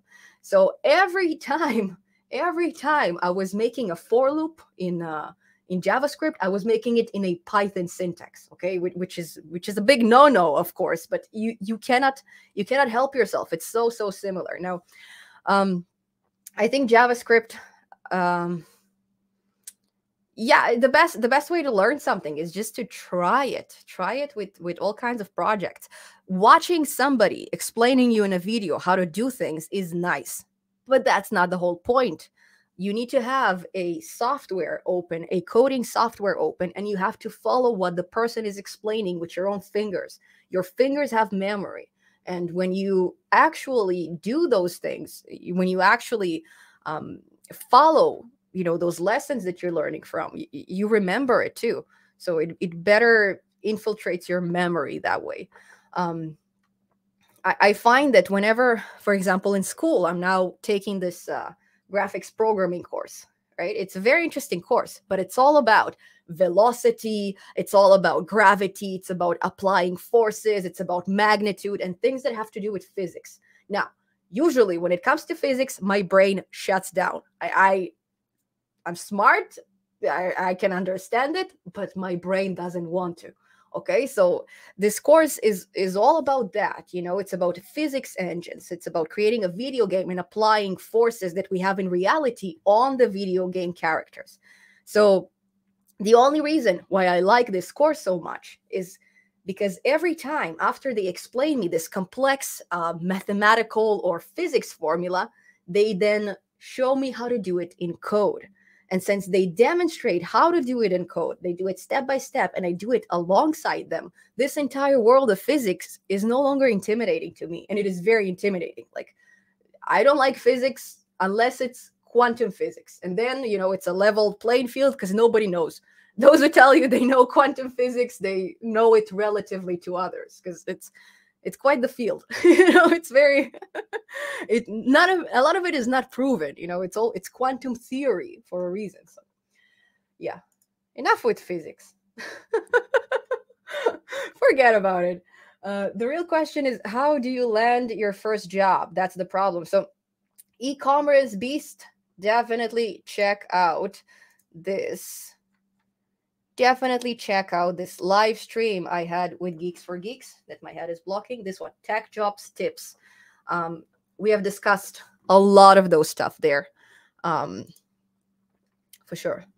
And maybe then apply to Geeks for Geeks because they gave you all these advices. They might as well hire you, right? Has anyone tried MIT OCW course? View lad, what a headache. Well, MIT in general sounds quite complex. It's a very prestigious type of an institute. Yeah, I haven't tried this. I haven't tried any courses by MIT yet. Gutag book is tough. Never seen this one. Actually, I rarely study through books. Rarely. I find that documentation is a bit more convenient to me. I don't know why.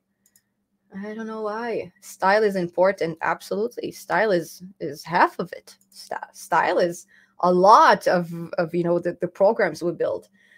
Give up really fast. Please help me. Why do you give up? Don't give up. With Python? Oh my God. Python is one of those things that require patience and require a bit of experience, but as soon as you're patient and experienced, as soon as you make a few projects, you can, the sky is the limit. You can do anything with Python. So I highly recommend to stick around and keep learning it. Hi, I am Fadi from Palestine. Ahlan wa sahlan, Fadi. Thank you for your courses. You are amazing. For sure. Thank you so much for tuning in and for your comment. Vignesh, you should try the library Polars. What's Polars? I've never heard of Polars. Instead of using pandas for data analysis, it is based on Rust, but can be written in Python. I wonder if Polars is a C Python library, because if it's not, it might be slow. I'll check it out. For sure. It's the first time I hear about it, Vignesh. Like, I wish I heard about it earlier. Or you use PyCharm, you can auto format. I don't like auto formatting and all those stuff. I think I used PyCharm very briefly. The only IDE, like the actual proper IDE I use, is probably WayScript, and it's because it's in the cloud.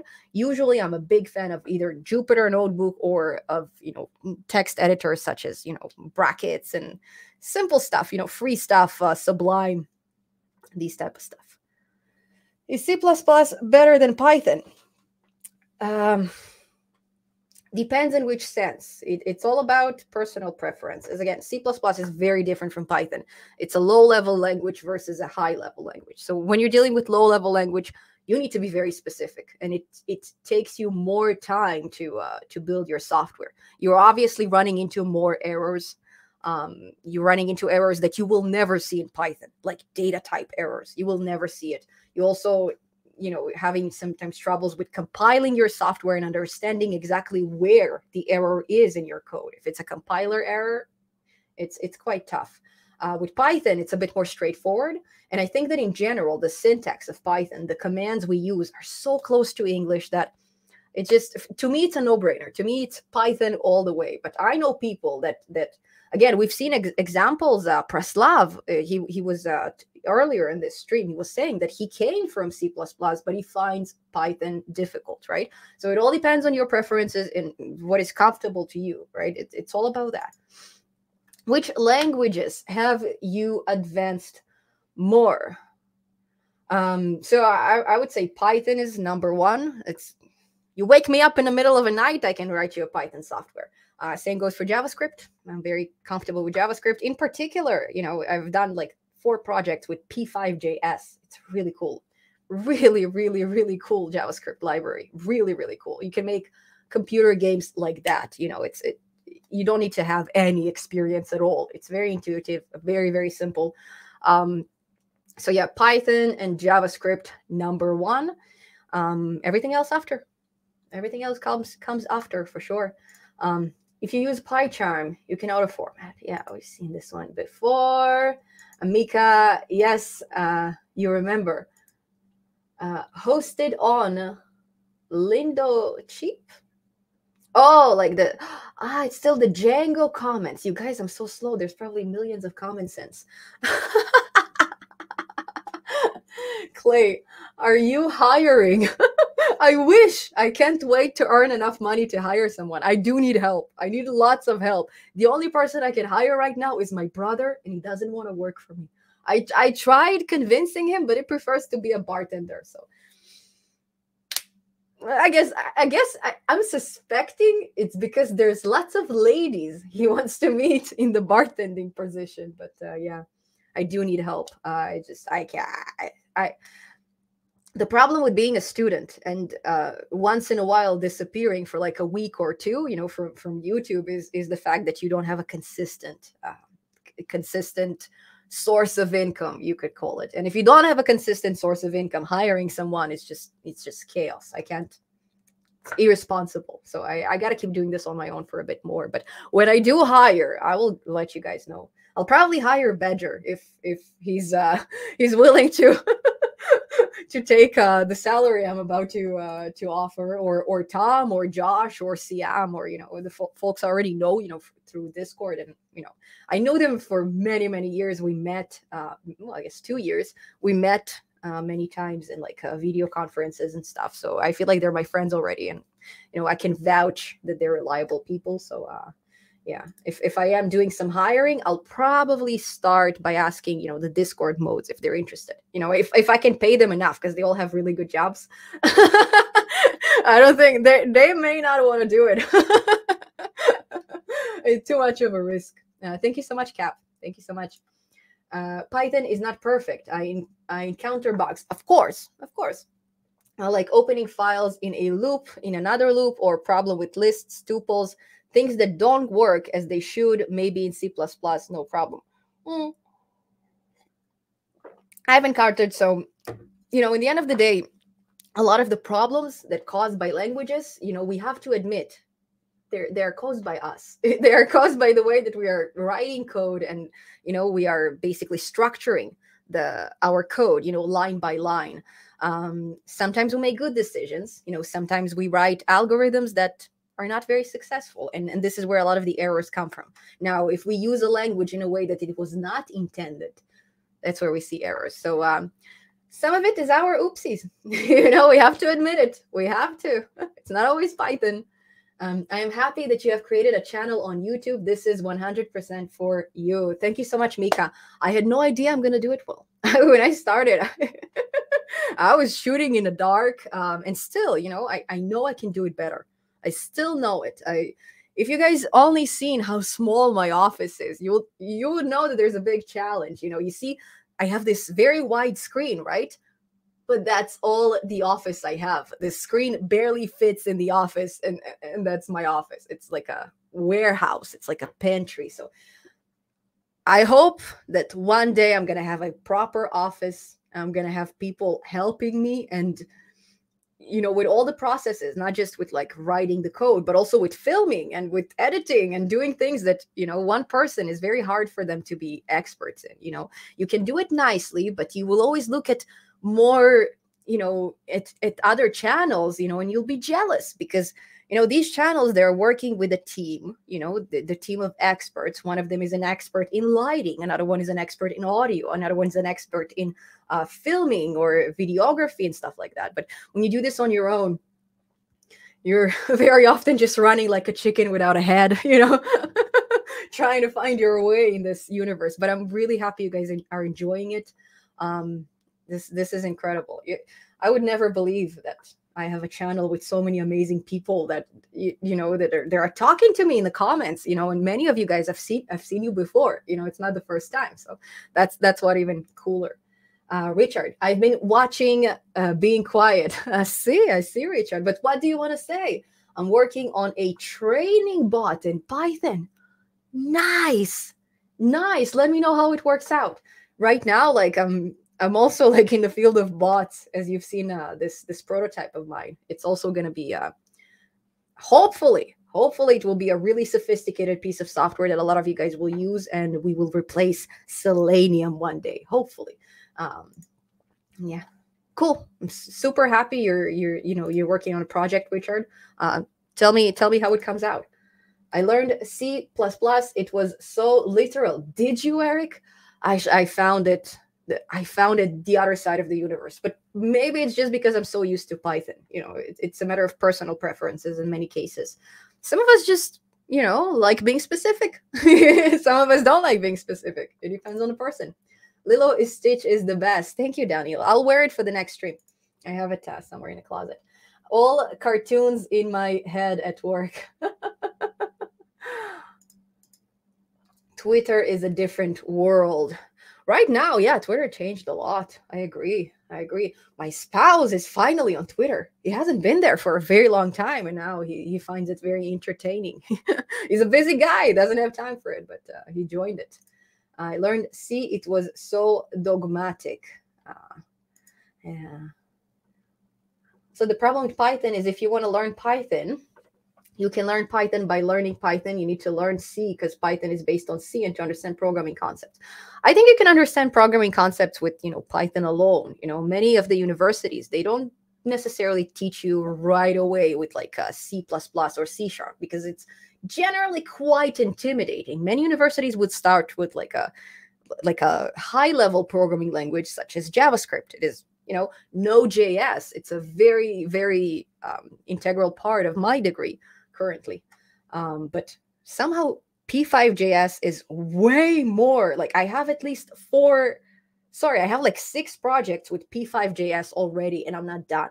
And I'm not aware of too many, employers or too many startups that are using P5.js. So I'm not sure why that's the one, but yeah, you can understand programming concepts without knowing any programming language. You can actually do everything with pseudocode. Pseudocode is basically something that can be applied to any programming language. It's just a series of logical operations and algorithms. As long as you are comfortable with algorithms, which is basically sets of instructions, you can be comfortable with programming. That's the main point, I think, the algorithm side of things. No, you can learn Python without C. I'm a mere example of it. Yeah, I agree, absolutely. So just because so when I'm talking about C Python libraries, what I actually mean is that if you want to view the commands that are given in C, you can. But as a Python developer, why would you do it? Just use the Python commands. You don't need to go down to the very small details. Just use the Python commands that those libraries offer you, because very often they're super simple, right? It gives you the option to be ambiguous or specific. It's entirely up to you. It's a bit more costume than other programming languages. Need more coffee? I absolutely agree. DMO. Thank you for reminding me. Okay, this. We're here for 2 hours, and that's all that I've been drinking. Holy smokes! I promised myself it's going to be a very short stream, and we're almost at 2 hours. I have a very big project to write, but yeah, it is what it is. So, folks, by the way, actually, I think I closed it already, but I would like to show you my prototype once again, because if we're already here and I already have your attention, and I know it's sometimes annoying, but I have to keep pushing it because I need to have some good feedback. I know how much feedback I have in the form. I haven't looked at it yet, but yeah, I have this prototype for you guys to review. What happened? Let's refresh it because I don't see the icon I'm supposed to be seeing. Oh no. Sorry, guys. Okay. I'm going to show you this prototype once again. And no, this is not a prototype of Google. I am not yet that sophisticated with my coding skills.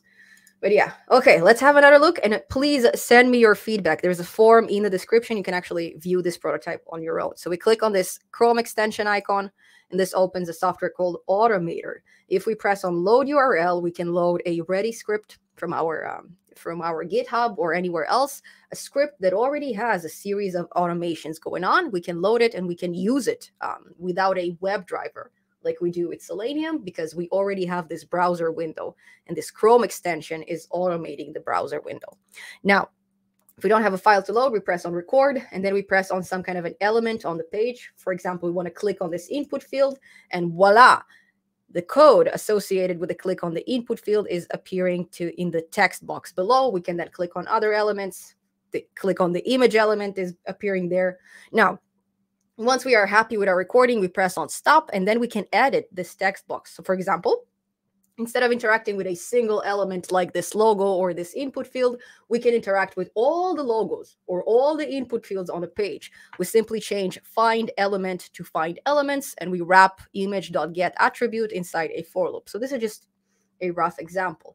Now, once we are happy with the code, we press on play, and then we can see our browser window being automated. So this is some sort of a replacement to Selenium. If you guys don't mind, please check out the form in the description. I have a Google form where I'm asking you for your feedback. It's 5 super short questions. I would really appreciate it if you can fill it up.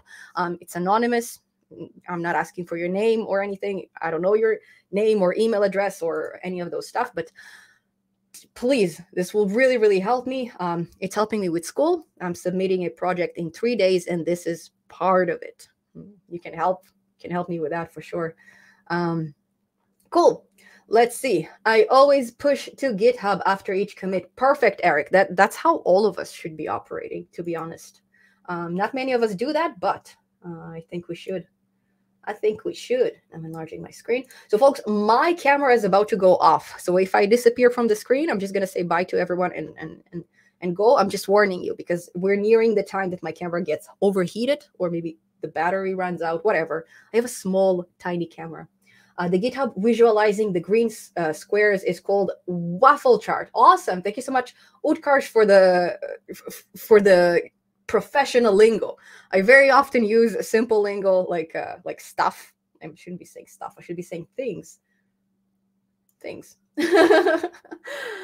use Bitbucket to handle my repositories. Cool. So you guys can see all kinds of nice tools that will help you with your GitHub venture. I am learning Python after I have used R for years. Mika, I'll tell you a funny story. I was actually, when I learned about Python, I was actually supposed to learn R. So what happened is I was reading this article about Tesla's autopilot. And in the article, it says that Tesla's autopilot is utilizing machine learning technology. Now, utilizing is present progressive. It is not future. It is not past. It is happening right now. And I didn't know that we had such technology before. So I freaked out and I decided that machine learning and and AI is what I want to do in my life, and I have to sign up on a course immediately. So the first course I signed up to was an R course. Okay. And after I started learning it, I started taking it. I realized that no, it's not for me.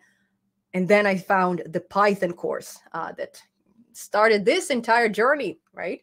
So I supposedly also came from R, but I cannot say that I remember much of it. I didn't like it. Can't remember why. Not sure. Maybe the name is not as fun as Python.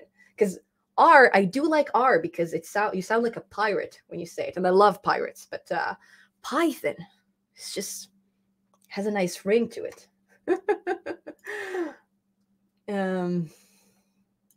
I just started using GitHub, still getting familiar.